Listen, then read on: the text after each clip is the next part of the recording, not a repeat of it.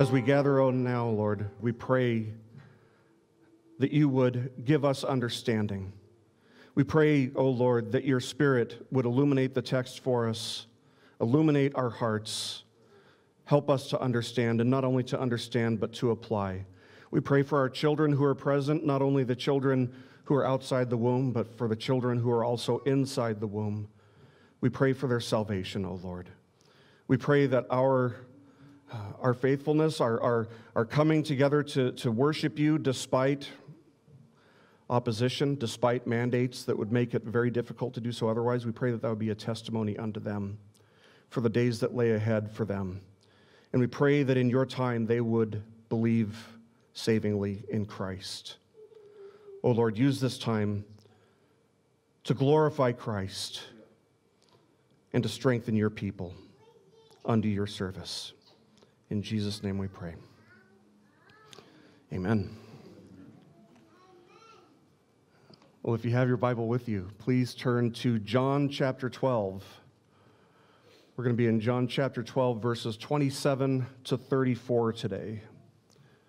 John chapter 12, verses 27 to 34.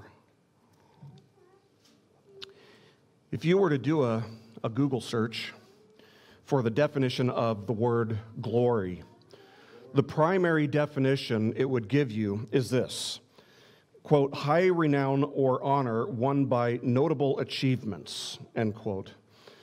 The term glory is commonly used in reference to achievements that people have made or will make or strive to make. We talk about glory, for example, in sports. Michael Jordan, one of the greatest players ever, once had a commercial in which he said, it's about taking everything you've been given and making something better.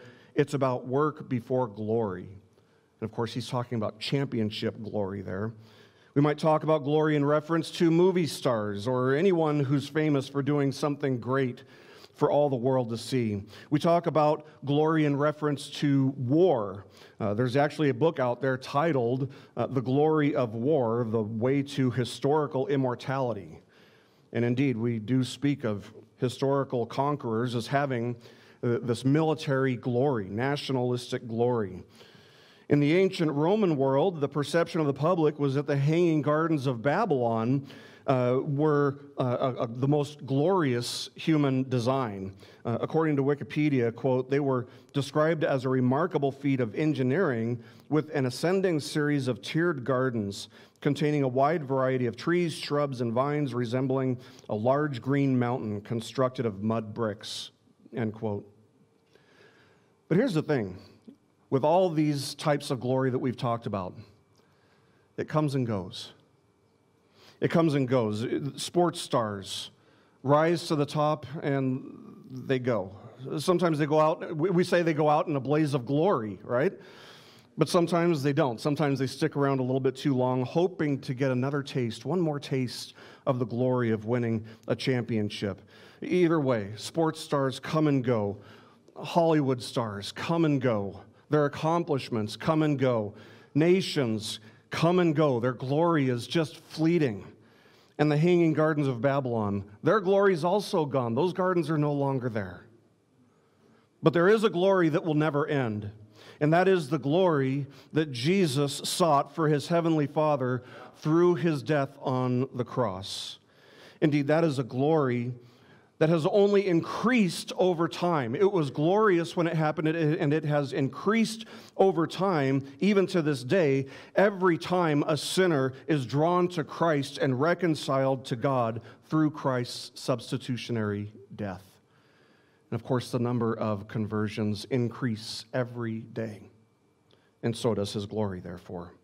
As we continue our study of the Gospel of John today, the day in which this is going to happen, the crucifixion, the glory of God revealed in the cross, is coming near. The 12th chapter is where John started to record the events that took place during Passover week, the week in which Christ would be nailed to a cross where he died. But this has also been a chapter that has focused on the theme of devotion. The chapter started by showing us the devotion of Jesus' followers, specifically of Mary, Martha, and Lazarus. That was immediately contrasted with the devotion of Judas, which was really a devotion that was just unto himself. It was played out through a devotion to money. And we were then shown the masses of crowds around Jerusalem who welcomed Jesus so excitedly because they were devoted too. They had a devotion too. They were devoted to a Messiah, the coming of a Messiah who would establish an earthly kingdom, who would free national Israel from Roman occupation. And when Jesus didn't live up to their expectations, we know what happened. By the end of the week, they would all fall away. Not only would they all fall away, but they would be calling for his murder. Why? Because they were still devoted to their idea of what the Messiah should be and what the Messiah should do. Their political purposes remained in place, and their devotion to those political purposes remained unchanged. Now, in the previous passage, Jesus spelled out what devotion unto him, what true and acceptable devotion unto him must look like. He said, "He who loves his life loses it, and he who hates his life in this world will keep it to life eternal. If anyone serves me, he must follow me, and where I am, there my servant will be also. If anyone serves me, the Father will honor him." That's what true devotion to Christ looks like. This past week, I came across a wonderful quote by a theologian and hymnist from England who lived in the 1800s named Octavius Winslow. And his quote wonderfully captures what Jesus was saying about true and acceptable devotion unto him. Winslow wrote, quote, "No two affections can be more opposite and antagonistic than love to God and love to the world. It is impossible that they can both exist with equal force in the same bosom. The one or the other must be supreme. They cannot occupy the same throne." End quote. And of course, that's why Scripture warns us that you cannot be friends with God and friends with the world, because they are going in opposite direction. One of the things that happened in the previous passage was that some Greeks came looking for Jesus, and Jesus responded to this by saying, "The hour has come for the Son of Man to be glorified." And we saw that that was a clear reference to a statement made in Daniel chapter 7, a prophecy made in Daniel chapter 7, that it was about to be fulfilled. Daniel 7:14 tells us what would happen to this one who was called the Son of Man. Daniel 7:14 says, "And to him was given dominion, glory, and a kingdom, that all the peoples, nations, and men of every language might serve him. His dominion is an everlasting dominion which will not pass away, and his kingdom is one which will not be destroyed." But his kingdom would not be, what we saw is that his kingdom would not be established the way that earthly kingdoms are established. It wouldn't look like an earthly kingdom. It would be a spiritual kingdom which would not be established by the world celebrating his life. That's how most kingdoms are established, with a celebration of whoever the ruler is, but rather his kingdom would be established with the world celebrating his death. How did Jesus feel about that? That's what our passage today is going to give us a glimpse of. The point of the passage that we'll be looking at today is that the crucifixion of Christ reveals the glory of God. And it should remind us to look to Christ and to believe in him while we are still able. It should also remind us, anytime we think of the cross, that sin is never, ever a small matter. It's never insignificant. It might be to us, but it never is to God.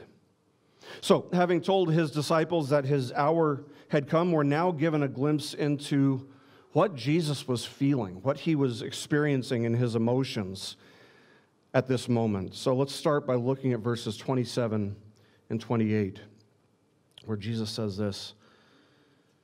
He says, "Now my soul has become troubled. And what shall I say? Father, save me from this hour?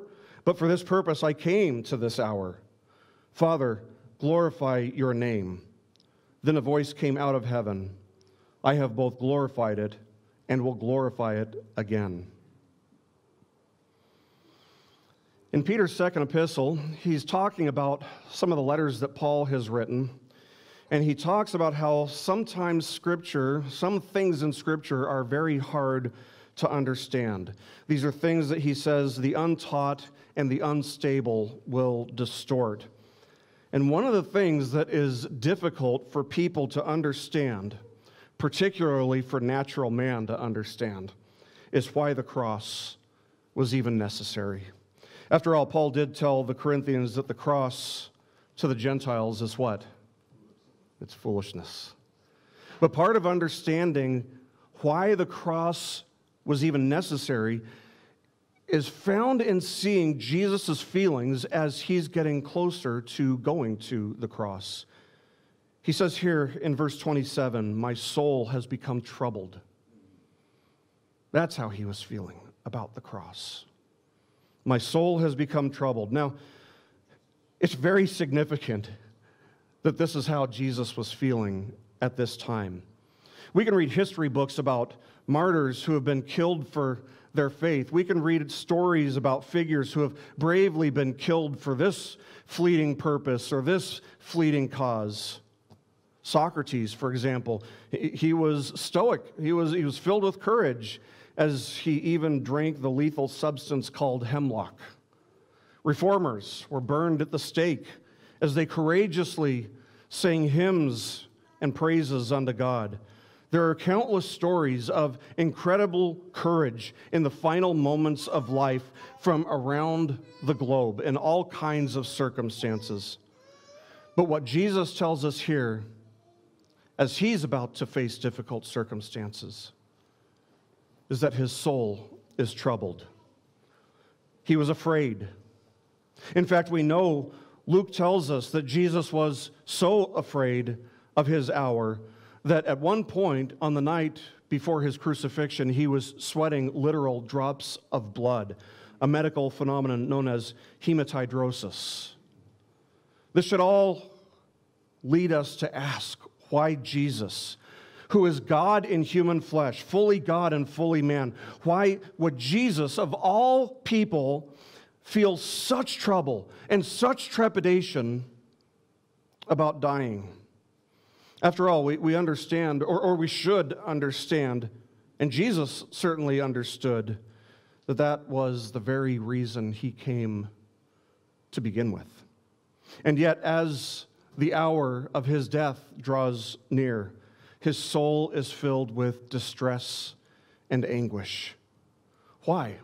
Is it because he was less courageous than these martyrs and other people who died for causes? No. Was it because of the physical abuse and torture that he would have to endure at the hands of men who hated him?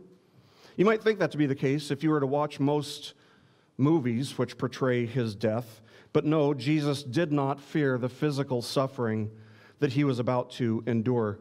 Was it maybe the mocking and the humiliation that he would have to suffer before men? Again, no. He wasn't bothered by the rejection of men because he didn't live for the approval and the applause of men. Was it maybe the wounding of his heel by the serpent that he was fearing so greatly?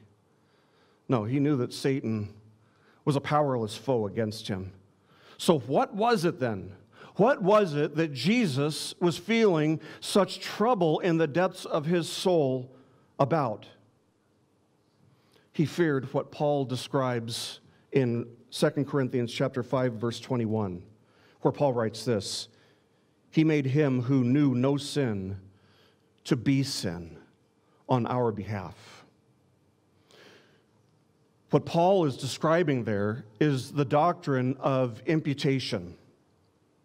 The doctrine of imputation. Let's start with this. Who is him who knew no sin? It's a clear reference to Jesus. Jesus didn't sin. He knew no sin. So that's talking about Jesus. Who made him to be sin? The Father did. The Father did. And how did he do that?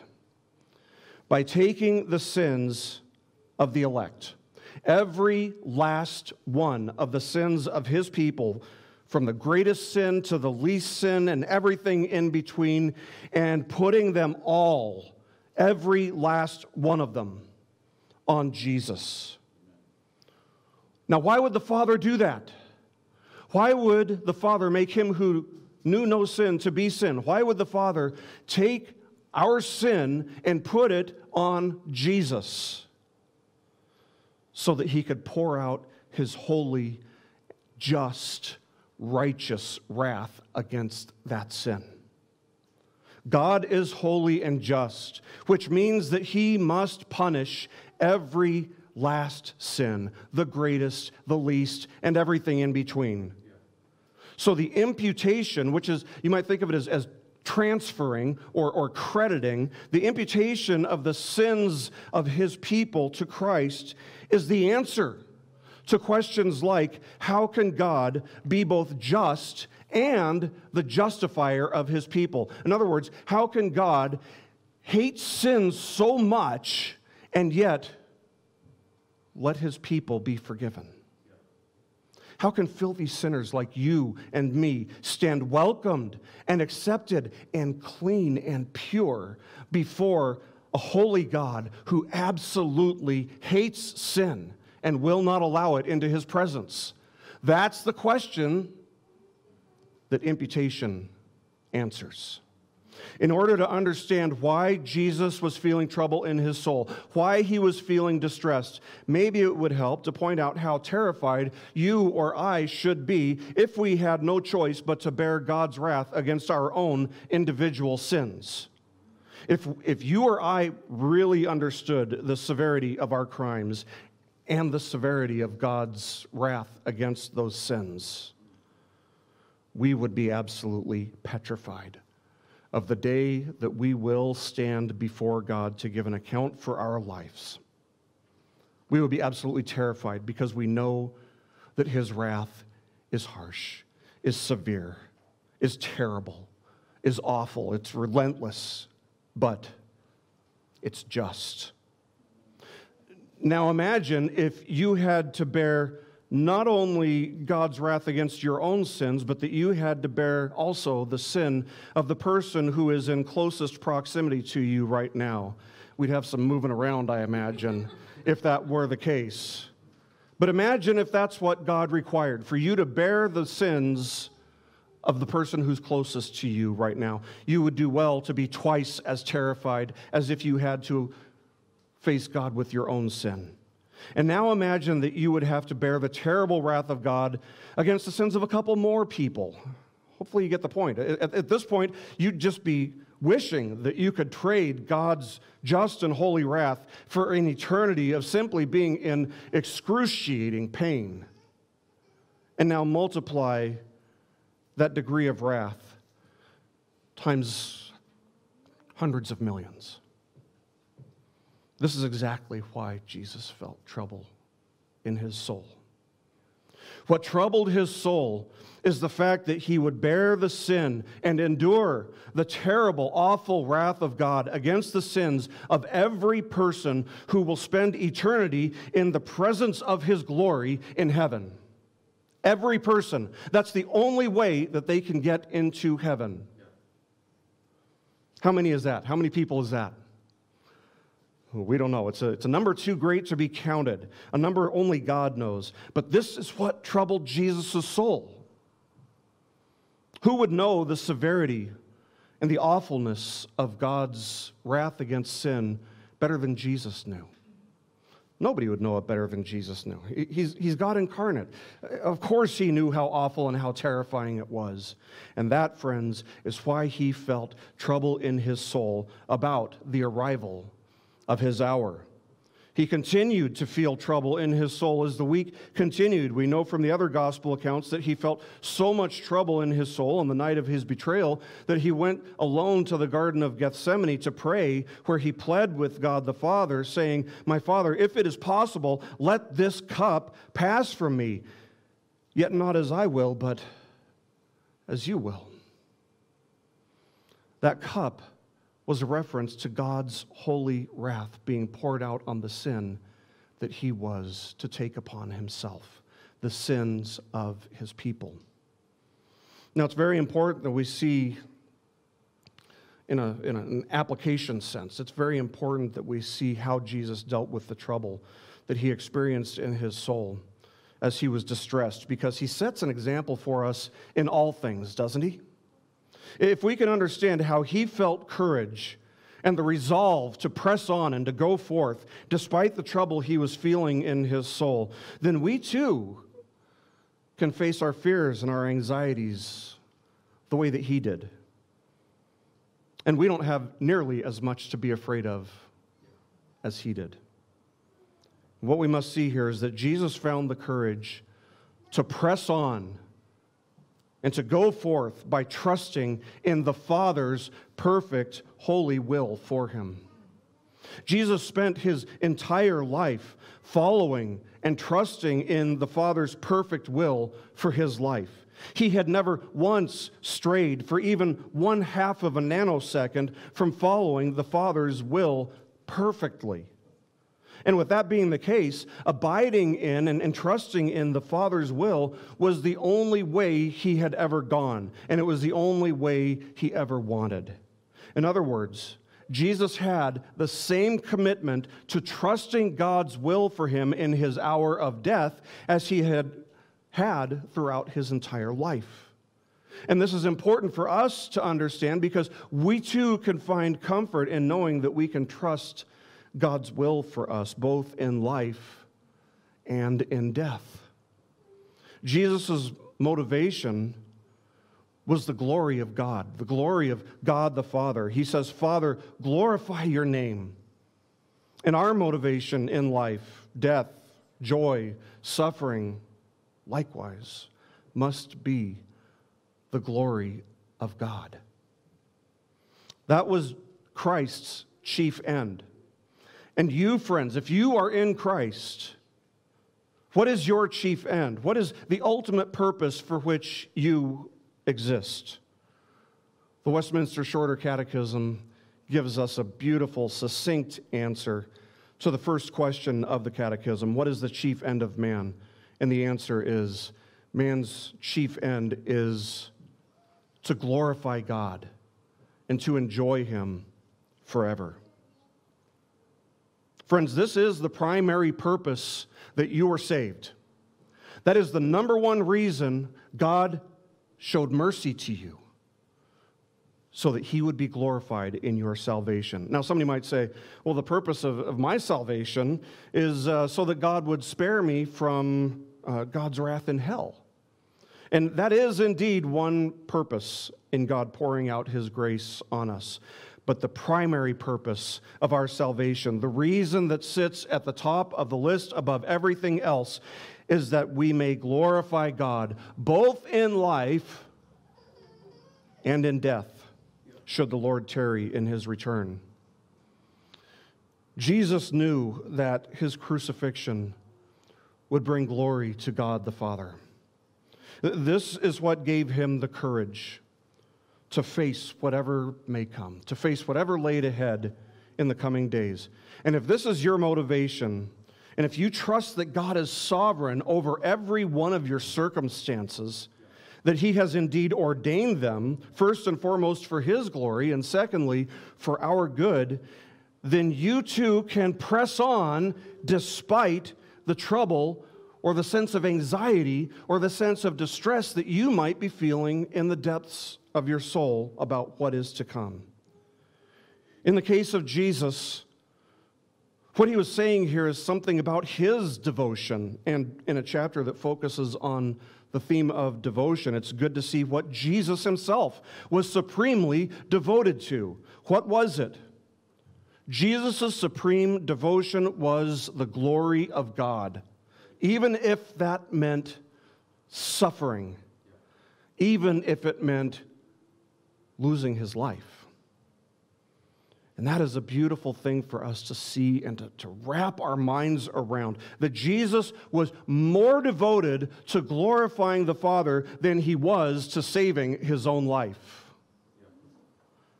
And to see that this comes immediately after Jesus told us what true devotion to him looks like.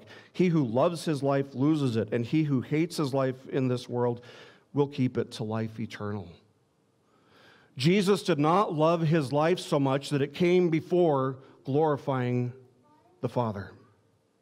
His devotion to God's glory is what gave him the courage to press on. His understanding of God's sovereignty, the Father's will for him, and his desire to glorify God in whatever circumstances may come.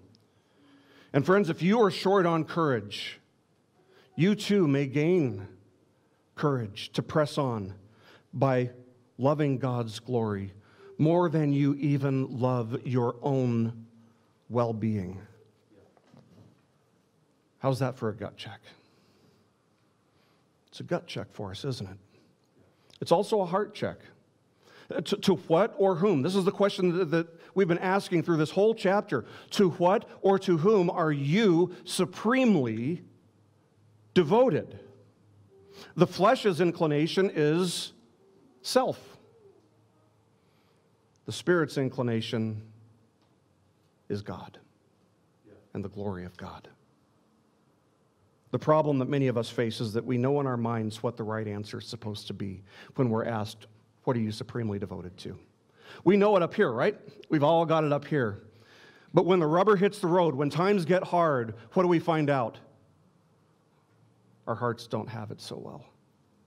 Our hearts haven't figured it out nearly as well as our minds have. And so we feel trouble. We feel distress.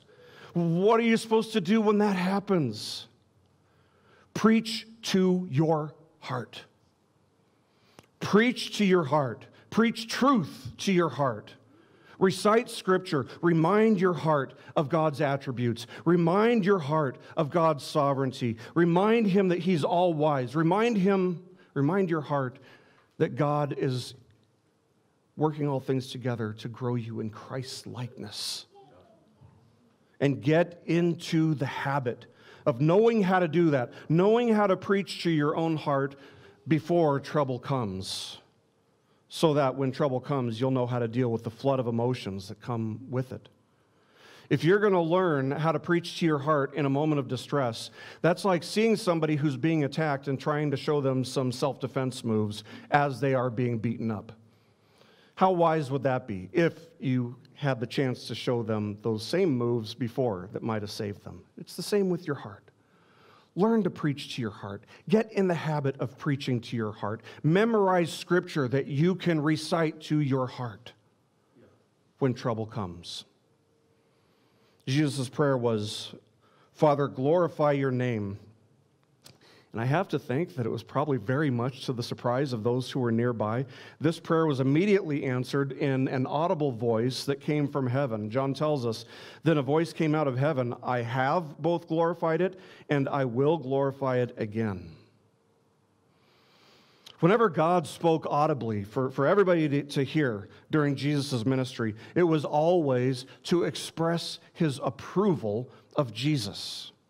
Matthew 3:17 tells us that at Jesus' baptism, God's voice came down from heaven saying, this is my beloved Son with whom I am well pleased. And then we see something similar in Matthew 17:5. Jesus has taken Peter and James and John up to the mount where they have witnessed Jesus' transfiguration, where they heard God's voice from heaven there as well, saying to them, this is my beloved Son with whom I am well pleased. Listen to Him. Even they needed to be reminded of that. We do too. And now here in John chapter 12, God's voice is once again expressing approval of Jesus. I have both glorified it, speaking past tense, expressing approval of Jesus' life. And He says, and will glorify it again. That's future tense, expressing approval of the way that He would be glorified in Jesus' death. God was glorified from the moment that Christ was born, when the choir of angels sang glory to God in the highest, and He would be glorified in every single moment of Jesus' perfect, blameless, sinless life, even until the gruesome, violent, indeed barbaric death that Christ would die. Now, a lot of people find that to be a very hard pill to swallow, that Jesus had to die this barbaric death. There were many well-known pastors and authors who started to part way with Christian orthodoxy about 15 years ago by writing books and articles and blogs where they were arguing that the suffering involved in the crucifixion was unnecessary and that it really turned God into some kind of barbaric moral monster. But the question that I would have asked them, if I could ask them a question, is who are we to judge God? Who are we to judge what He does? Who are we to judge what He requires? Who are we to say that God could have and indeed should have chosen a more palatable, clean way to do things? God is the one who's all wise. And with that said, our question should never be, why did God do it this way or do it that way? The question is simply, what does God's word say was God's will? And in the case of the cross, it was His will that Christ should die. In fact, it was clearly God's plan from eternity past. Hebrews 13:20 tells us that the Father and the Son entered into a covenant of redemption in eternity past, before the foundation of the world. Something we can't even wrap our minds around. It was so long ago. Eternity past. We can't even say eternity past. That's kind of an oxymoron. But we recognize that it was before the foundation of the earth, it was before time even began, that this covenant of redemption was established between the Father and the Son, according to Hebrews chapter 13, verse 20. And nothing would stand in the way of God's plans coming to pass. Absolutely nothing. God is always, always, always faithful to His covenants, and He is glorified by them. And that's what we're going to see as the passage continues to unfold. Let's look at verses 29 to 34. So the crowd of people who stood by and heard it were saying that it had thundered. Others were saying, an angel has spoken to him. Jesus answered and said, this voice has not come for my sake, but for your sakes. Now judgment is upon this world. Now the ruler of this world will be cast out. And I, if I am lifted up from the earth, will draw all men to myself. But he was saying this to indicate the kind of death by which he was to die. The crowd then answered him, we have heard out of the law that the Christ is to remain forever. And how can you say the Son of Man must be lifted up? Who is this Son of Man? The response of the crowd to hearing this voice from heaven was to assume that an angel had spoken to Jesus. They didn't recognize the voice of God. That's one thing that we should see there. But Jesus quickly corrects their thinking in order that they would immediately understand that the voice of God was not for His benefit, but it was for their benefit. Why did they need to hear it? Jesus goes on to explain, saying two things in verse 31. First, now judgment is upon this world, and secondly, now the ruler of this world will be cast out. These are two ways that the death of Christ on the cross would glorify God the Father. First, it would judge the world. How so? To understand this, we have to understand the terrible condition of the whole world. Everywhere you go around the world, sin dominates humanity. It's not exclusive to our culture. It's not exclusive to Western culture or to the Western Hemisphere or to the Eastern Hemisphere. It is everywhere around the world we see sin dominating man. Men bow before pathetic, powerless idols everywhere you go. The world is in open rebellion against God. It not only defies God, but it celebrates and applauds the defiance of God. The cross shows us God's response to that rebellion, to that sin. The cross shows us that God takes sin very seriously. The world would have us believe that what God calls evil is actually good, and what God calls good is actually evil.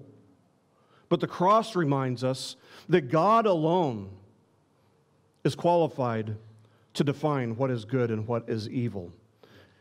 And he alone is qualified to decide that all sin must be punished. The cross reveals just how much God hates what the world loves and what the world celebrates. The cross also reveals how defiant humanity is toward God.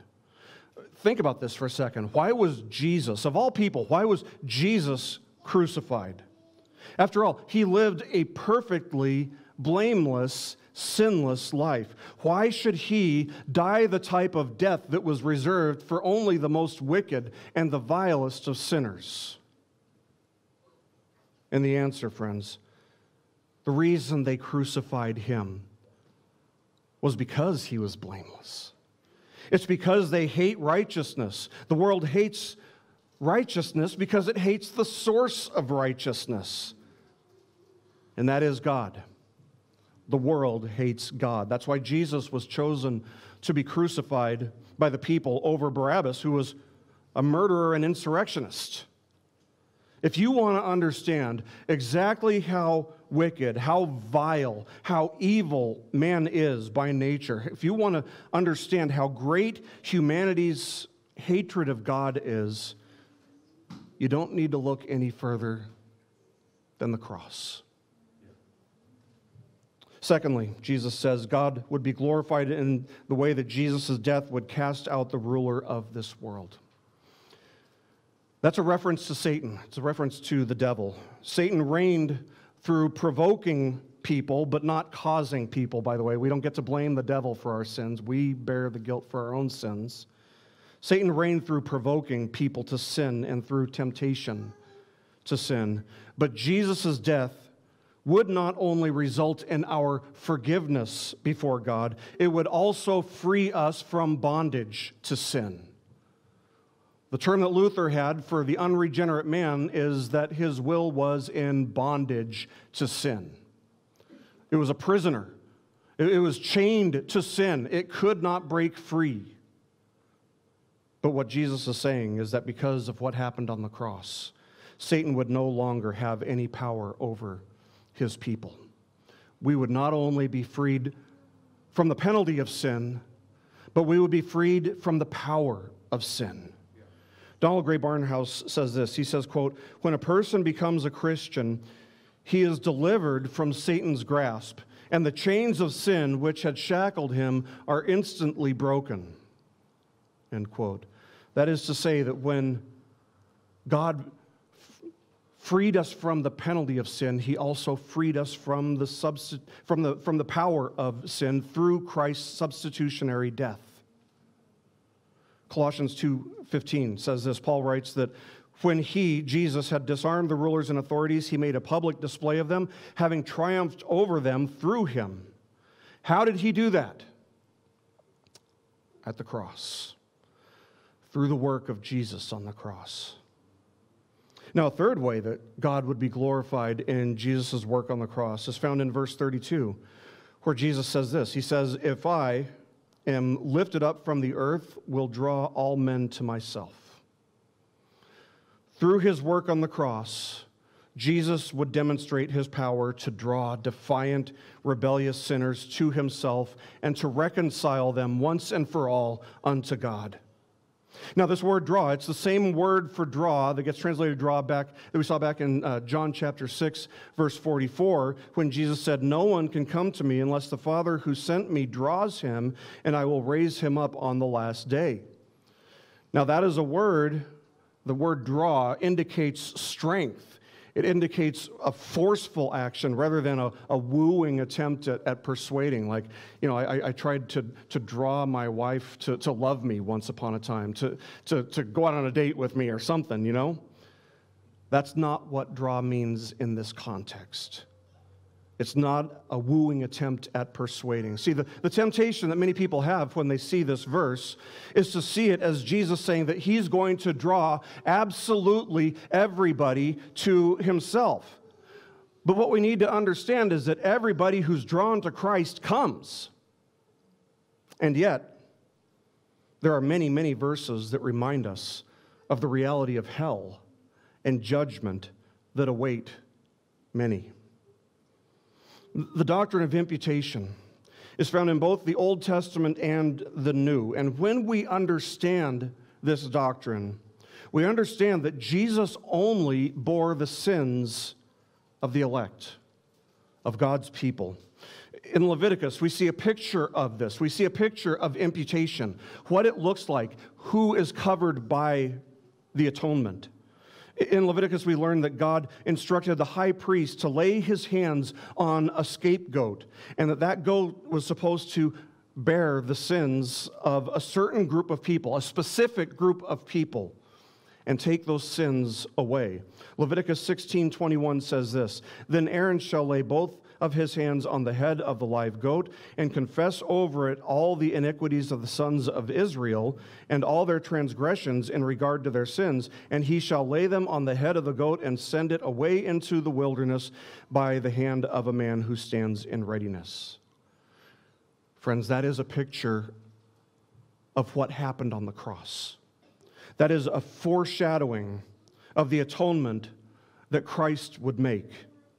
Only the sins of those who were in the camp of Israel would be atoned for by this scapegoat. And likewise, in Christ's atonement, only the sins of those who would be saved by grace alone, through faith alone, in Christ alone, would be atoned for.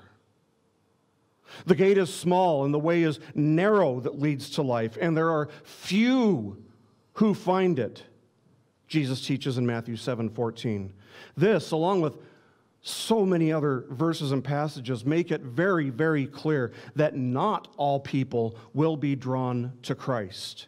Because when one is drawn to Christ, they will come to Christ, and they will come not against their will, they'll come willingly. Right after saying that no one can come to me unless the Father who sent me draws him, and I will raise him up on the last day, Jesus continues in verse 45 of John chapter 6 by saying this. He says, "Everyone who has heard and learned from the Father comes to me." Everyone. There are none who are drawn to Christ who don't come, who aren't saved. There are many, however, who do not come to him. And if Christ doesn't atone for their sins, if Christ doesn't take their sins upon himself, who will? They will. They will bear their own sins before God. So what does Jesus mean when he says, "If I am lifted up from the earth, will draw all men to myself"? Let's first understand that it should cause everyone, every single person on the face of the earth to repent and to believe, because his death on the cross declares the necessity of believing in him. It declares that God takes sin seriously and that God will judge every sin. And yet, because of sin, this is not what the cross does for most people. They avoid the light because they love their sin. They refuse to believe in Jesus because suppressing the truth in their own unrighteousness allows them to feel, just for a time, like they're the ones who set the rules that they're going to live by. It's defiance. So again, what does Jesus mean when he says, "If I am lifted up from the earth, will draw all men to myself"? He means that he would draw all types of men to himself, all types of people to himself.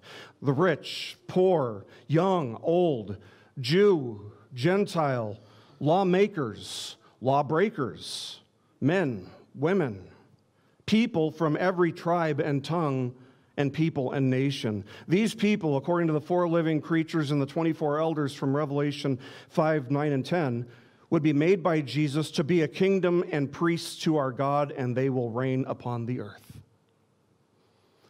In the mind of many Jews, the idea of being lifted up meant being exalted in an earthly way. And Jesus would indeed be lifted up, and he would indeed be exalted.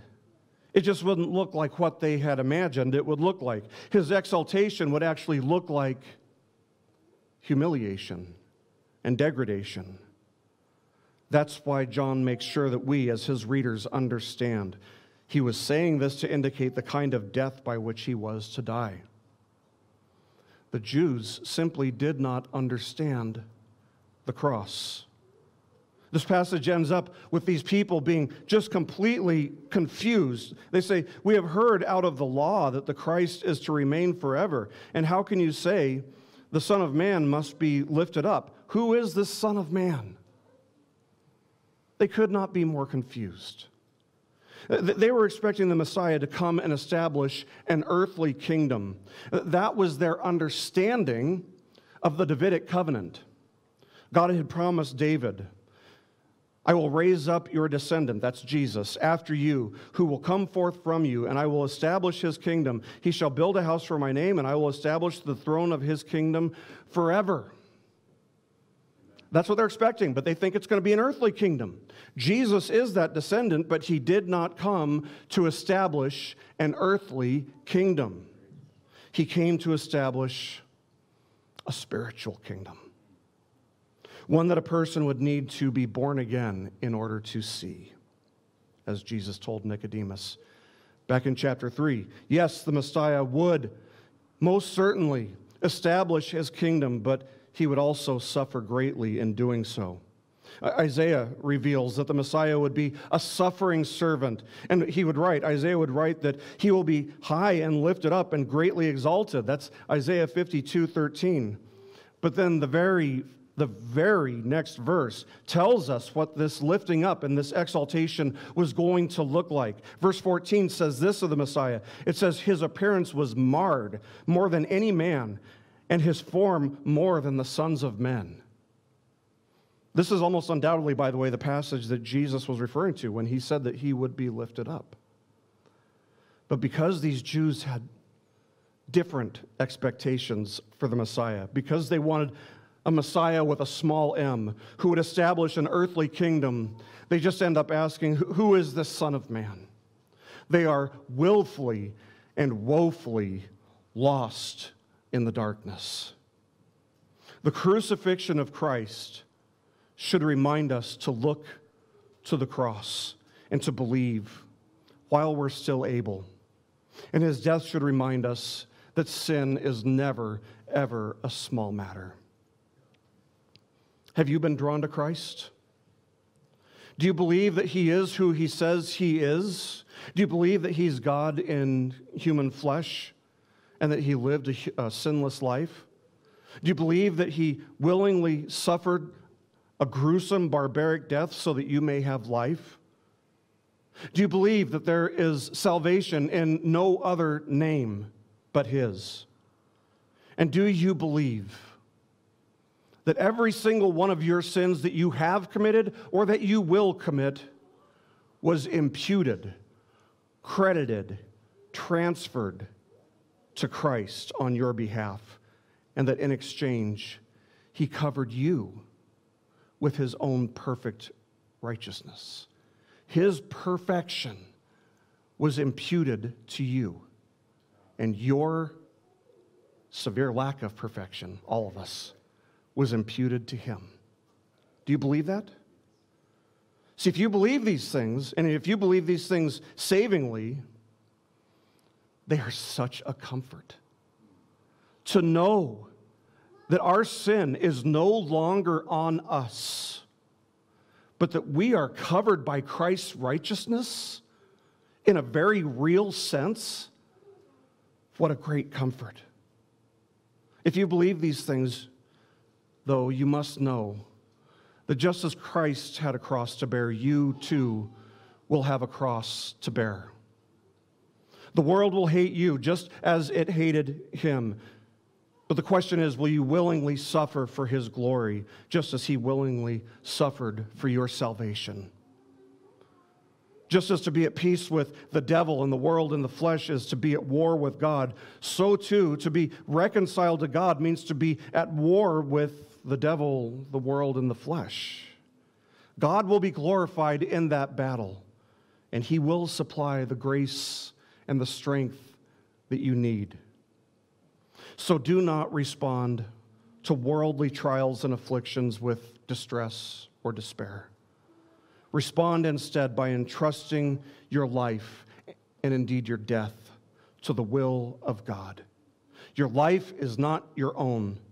Therefore, glorify God in your salvation by being supremely devoted to Him, to Jesus and His glory. Remember that because Jesus was troubled on the cross for your sins, you don't need to be troubled on Judgment Day. Jesus bore all the guilt and all the shame of all who would believe in Him on the cross, just as surely as you now bear His righteousness before God if you have believed in Him. Consider that privilege. Just think about it. Set your mind on it.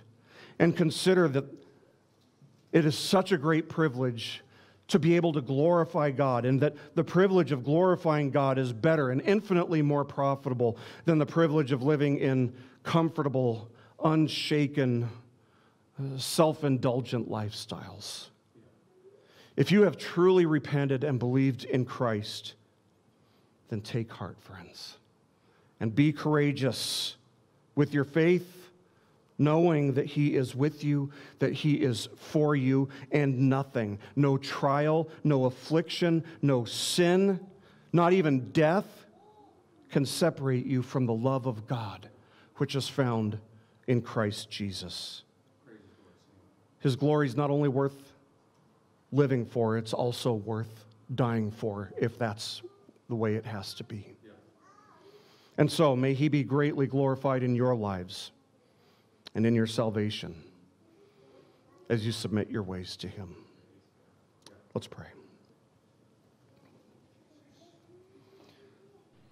Our most gracious Father, we do thank You for Jesus, for His perfect obedience to Your will. Being credited to us is a mystery so great our minds can't fully understand it. And yet that is what Your word reveals. And so we thank You and we praise You for loving us so much that You would show us grace and mercy. A grace and mercy that we could never deserve, that we could never earn, that on our own we never would have sought or wanted. And yet, in Your great love, You saved us by Your grace. You gave us faith to believe, and You provided what You require, the perfect substitute to stand in our place before You, and to bear our sin, and to credit us with His own righteousness. Oh Lord, help us to live in light of these truths, knowing that our lives are not our own, and that there's nothing more worth living for than Your glory. Than Your glory. And if You were glorified in the cross, then give us the courage to preach the cross and to proclaim the cross before men, knowing that it may offend, but knowing that it's the means by which You save. We pray these things in Jesus' name. Amen.